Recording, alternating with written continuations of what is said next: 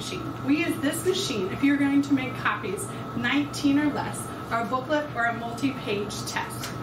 You can put your documents up here in the document feeder, or you can also lift the glass if you have a book or anything else you may need to copy. I will tell you, if you have papers, much easier to use the top. So you're going to feed your documents up into the top.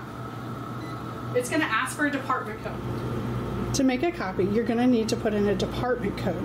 For our volunteers, we have set up an easy code.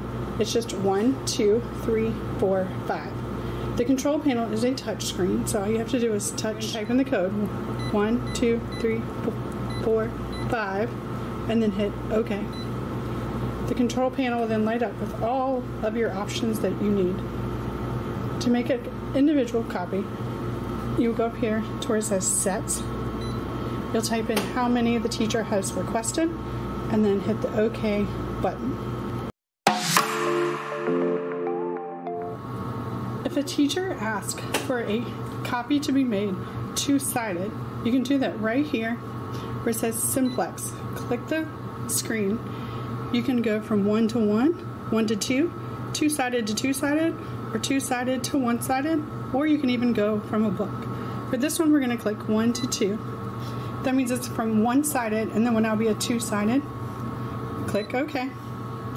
You'll feed it into the document feeder up here, just like the last one, and you'll hit Go.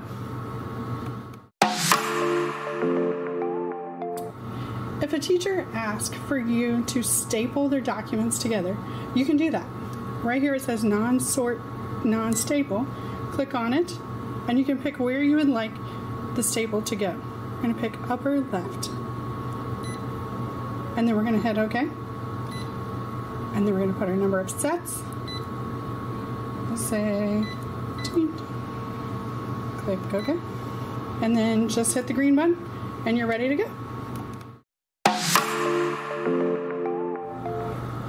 If a teacher asks for something to be copied on construction paper, you can do that on this machine.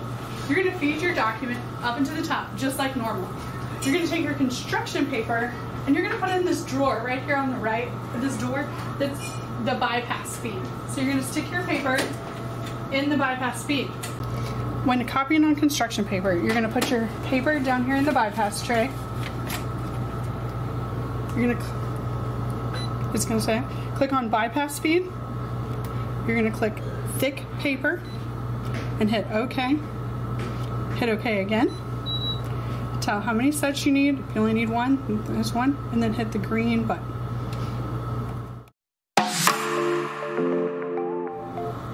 Alright, if a teacher asks for a copy from a book, so let's say they've asked for page like 87 here, you're going to open the book, you're going to open the glass, and you're going to want to line it up into the corner of the glass and bring it down. It will not go all the way down. That is okay. It'll still print. And all you have to do is put how many sets you need and then hit go. And you're good to go. If a teacher has asked you to zoom in on one of their documents or shrink one of their documents, you can do that right up here. It says zoom. Click on this button, and then you're just going to hit the arrows down to whatever they ask. Majority of time, it's usually like 80% because they want to put it inside a notebook. You'll just feed it again through the document feeder and push go, and you're ready to go.